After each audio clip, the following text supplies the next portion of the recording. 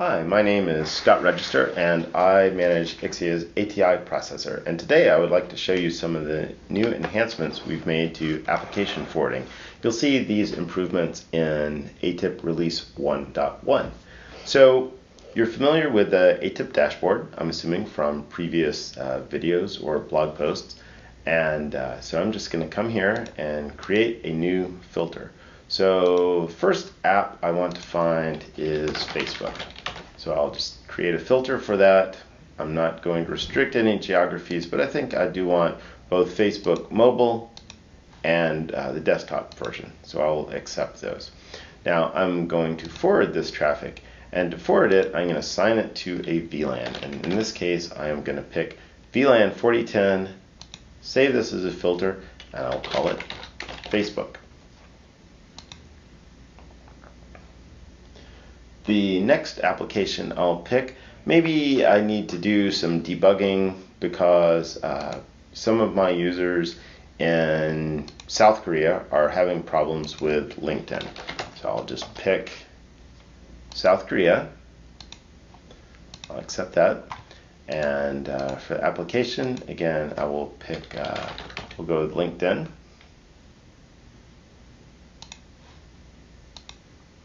Okay, and this I'm going to forward to VLAN 4011. Maybe I'll also want to generate NetFlow on this traffic and send it to my NetFlow collector.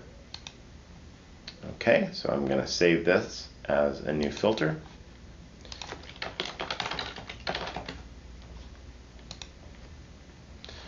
And for my last choice, maybe I'm interested in grabbing all email traffic. So I might pick, let's say, IMAP.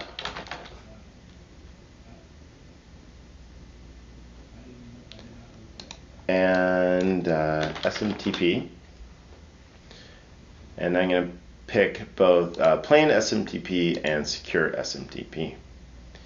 Okay, so let's accept those. So I'm going to forward this, and we'll send this to VLAN 4012.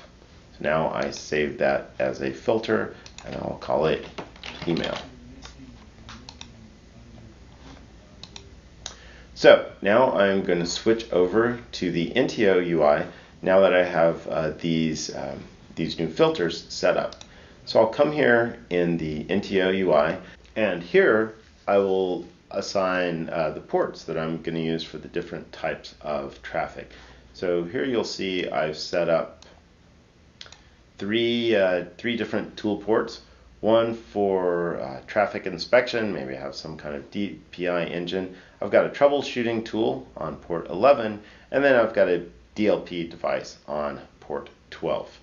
So I'll come here to the dynamic filter where I've assigned my ATIP resource, come to properties, go to app forwarding.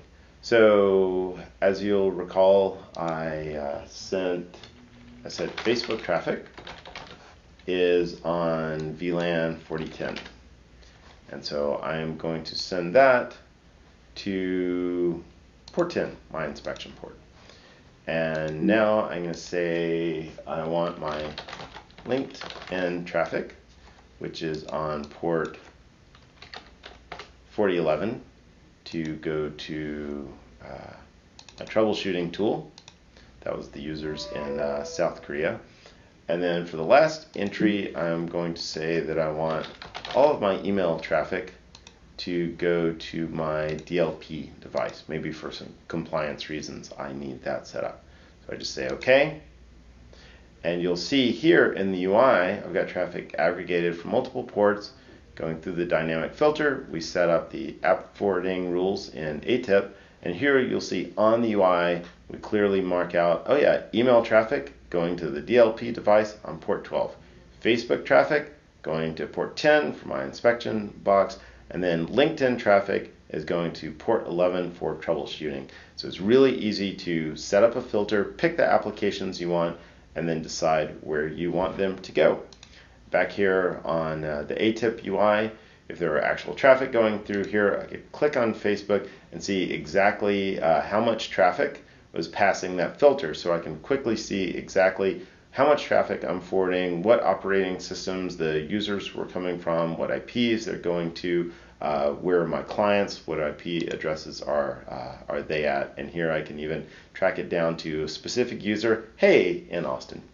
All right, that is my quick demo. Again, please contact sregister@ixiacom.com if you have any questions. Thank you.